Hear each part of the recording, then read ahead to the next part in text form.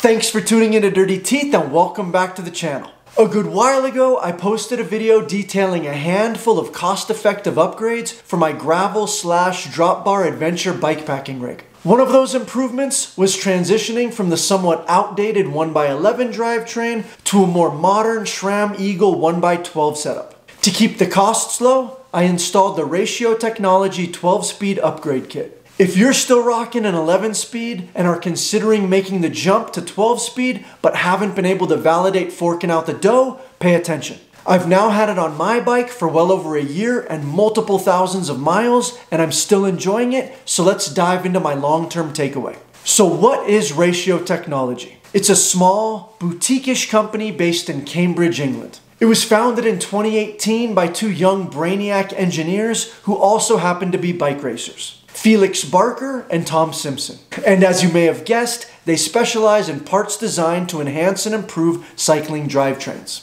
Their standout product is definitely the 11 to 12 speed upgrade kit. It's offered in multiple SRAM and Shimano versions and various configurations to fit a variety of bikes and drivetrain specs. They also offer a 13-speed Campagnolo upgrade and are constantly bringing new products to market. I just checked their site and they now offer derailleur cages and chain rings as well. So what is the benefit of upgrading to this kit and why did I go this route? Primarily, I wanted a wider gear range and I didn't want to spend an arm and a leg to get it. I love the simplicity of the 1x setup, so I wanted to stick with it. Plus, going from a 1x to a 2x would have been a lot of extra money and headache. I basically would have needed a whole new gruppo. New shifter brake levers, a front derailleur, and new cranks, so that was out of the question. Likewise, I didn't want to drop the loop to go with a whole new 1x12 setup either. Sure, I could have gone with wireless electronic shifting and all that, but I couldn't validate that cost either. In terms of gear range, I'd already maxed out the capacity of my 1x11 mullet setup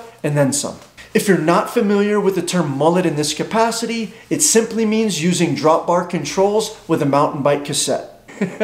Business up front with a party in the back. My bike was spec'd with a SRAM Force 1x11 Gruppo, which I love. I squeezed on a 1042 XO mountain bike cassette, which was super lightweight and had the biggest spread of gears that SRAM offered at that time. Then I swapped out the 42-tooth granny gear for a Wolftooth GCX 46-tooth. This was way beyond the advertised max capacity of my forced derailleur, but I'll note it did work flawlessly. Although it gave me extra gear range, it was a pretty big jump between the two easiest gears, which wasn't optimal. Oftentimes on climbs, I felt like I wanted to be in a gear right between the two. In addition, the 11-speed replacement parts were getting harder and harder to find. Wolftooth discontinued that GCX ring, and those 11-speed XO cassettes were very expensive to begin with and not that easy to source. So I squeezed as much as I could out of my 11-speed setup. When it was time to replace my cassette, chain ring, and chain, I made the switch to the 12-speed mullet setup and haven't looked back. I sold my forced derailleur on eBay and replaced it with a SRAM GX Eagle, which I installed with the Ratio kit. It couldn't have been easier to do since it allowed me to keep using my awesome force shifters and hydraulic brakes. No hassle of having to route and cut new hydraulic brake lines, and it was the most financially responsible choice as well. In terms of gearing, I went from a 1046 to a 1052 tooth with one extra gear in there. I can use a slightly larger front chainring for more top-end speed with plenty of latitude on the low end to tackle the steepest climbs. All with smoother steps between the gears and no more huge jump into the granny. As far as specifics, I purchased the Ratio 12-speed SRAM wide range conversion kit.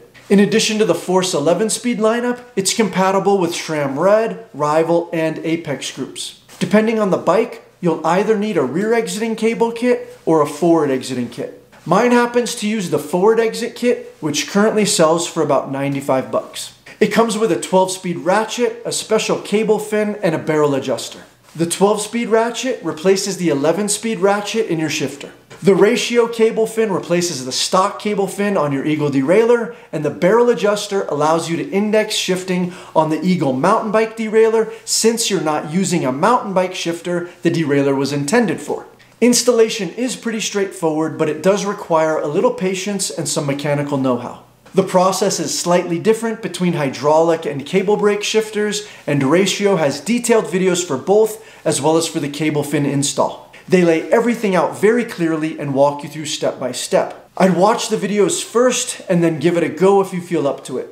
If not, your local bike shop should be able to get you up and running quickly. I installed mine and I've done a few other conversions for friends since, and they all went nice and smooth. Moving on to my long-term takeaway. Let's start with the cons, since I can't really think of any.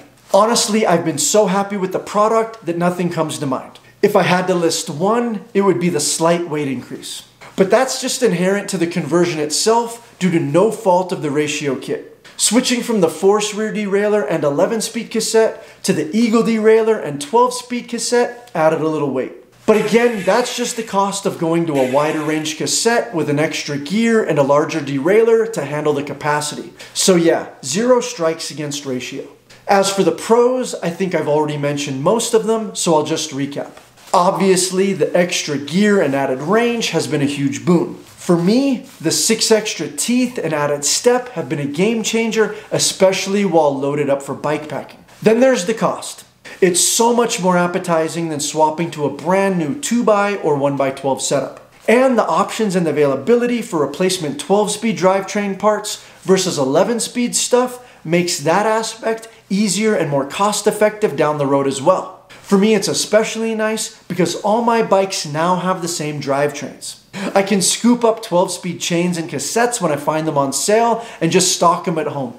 I know they'll eventually find a use on one of my bikes. The installation process is easy and straightforward, which is also a plus. The long-term reliability has also been impeccable. After thousands of miles, I can't remember having to touch the barrel adjuster once since I originally indexed the shifting. And the quality of the shifting has been spot on as well.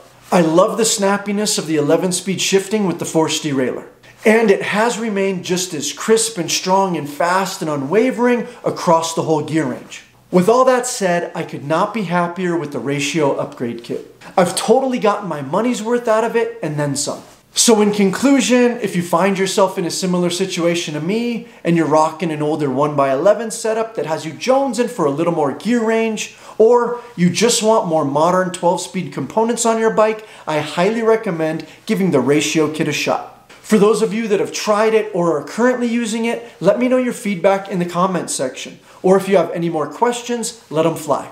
If you enjoyed this video, please like and share. And until next time, ride bikes, give back, pay it forward. Thanks so much for squeezing dirty teeth into your busy schedule. Please help us reach more people and ensure you receive new videos by giving this video a like, subscribing to the channel, and clicking the notification bell. Until next time, ride bikes, give back, pay it forward.